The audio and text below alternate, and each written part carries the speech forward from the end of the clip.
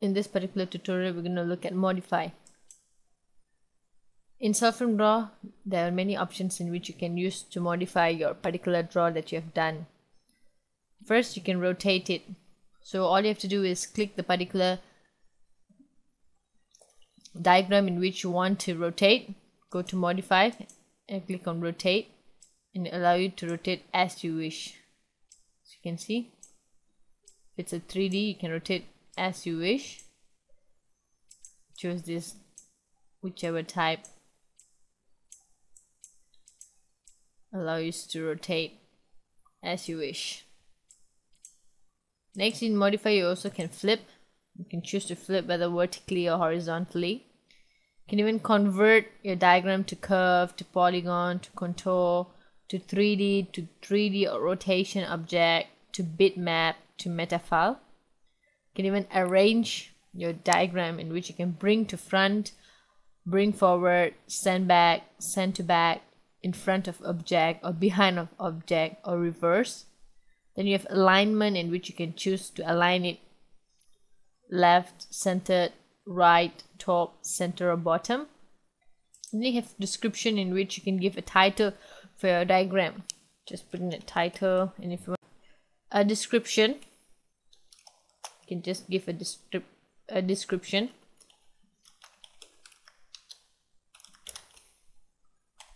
And click on OK.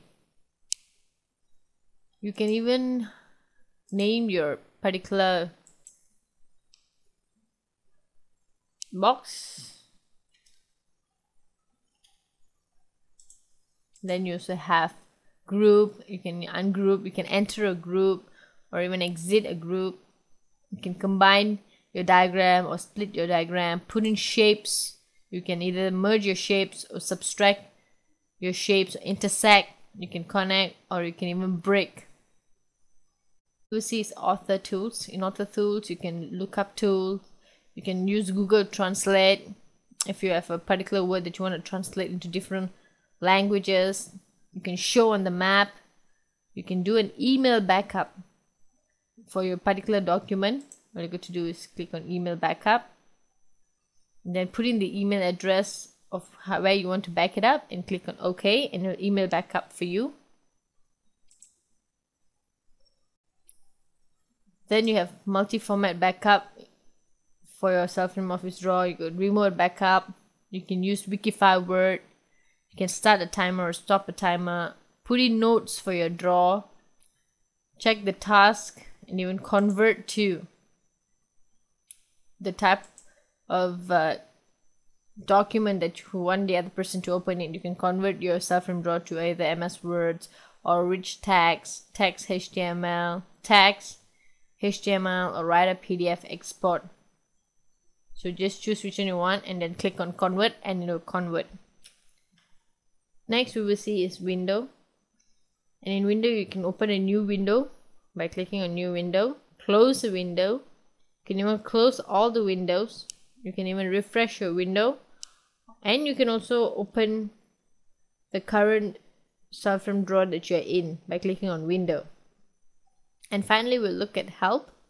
In help, as you can see, there are many different options given to you by Celframe in order to ensure that you have a smooth using of our Celframe Office Draw.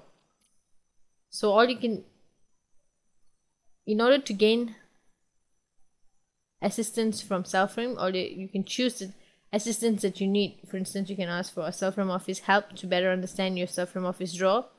Show the Office Assistant if you need any assistance. Then you have support. You can even do registration. You can check on Celframe Office online. You can contact us directly. You can check for updates. You can have customer feedback options and about Celframe Office.